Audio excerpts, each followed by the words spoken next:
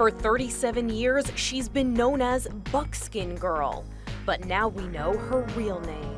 Today we're all here to tell you that Buckskin Girl has been identified as Marcia, or Marcia as she's been called, King from Arkansas.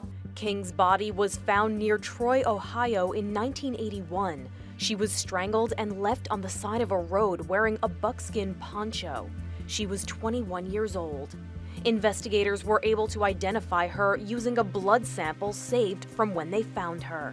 Not only did we get DNA out of that blood through a private lab of their choosing, but it led to using the genealogical database to find relatives. As technology improved, investigators were able to generate a DNA profile for her in 2001.